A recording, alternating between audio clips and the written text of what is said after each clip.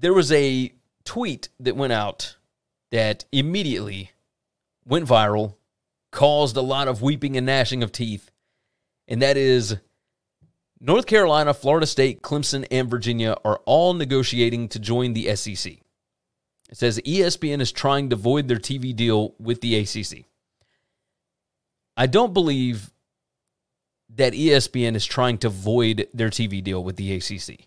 That is an incredibly worthy contract for ESPN. You are paying each of those schools in the ACC around $36 million a year. And the ACC sees, of course, the SEC and the Big Ten looking at around $100 million per school. ESPN's got these guys locked up through 2036. It's another 14 years. And why would you break that up?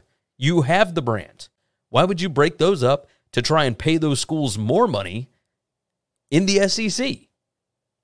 And then you just lose all 10 of the other schools? And it's not that they're worth a ton of money regardless, but you have them on a bargain right now. Why would you break that up? It just does not make any sense. On top of that, the grant of rights, again, this is not happening. This is just not happening. Florida does not want Florida State in the SEC. South Carolina does not want Clemson in the SEC.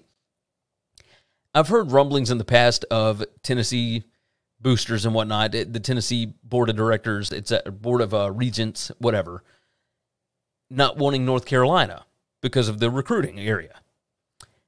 Virginia, I think that's just kind of up in the air, whatever. Now, it's no secret. North Carolina and Virginia would obviously bring some more academic accolades to the SEC that maybe they need, maybe the president. And remember, the ones that vote on this, the ones that would bring these guys in, are the presidents. These guys talk.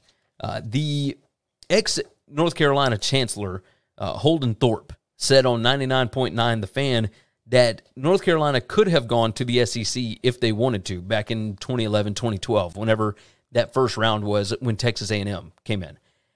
He said if they wanted to, they could have come in. And I think that was the next, because that was talked about quite a bit in certain circles, that the SEC wasn't super interested in Missouri, but Missouri was the fallback option if they couldn't get North Carolina. But they didn't want to take North Carolina and Duke as a package deal. I mean, this all makes sense, right? If North Carolina wanted to move to the SEC, they could have. It could have been done because that was before the grant of rights. The initial grant of rights for the ACC was done back in 2013. And then it was re-upped again a few years after that, and they extended it all the way out through 2036. So, yeah, yes, it could have happened.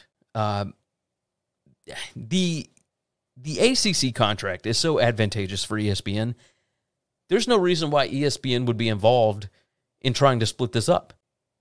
If you're ESPN, you would try and take a property away from Fox. If this is really about two brands, which I believe everybody assumes it is, why would ESPN shoot itself in the foot and go to a point where they have to pay these guys more? Unless they think that they could end up paying less per school, and I don't think anybody wants that. So it's a tricky situation with all of these. And I don't know which way it's going to go, but I will tell you this. That ain't happening. Like in North Carolina, Florida State, Clemson, and Virginia, no. I don't see that being the next ordeal. But obviously, I mean, we will see.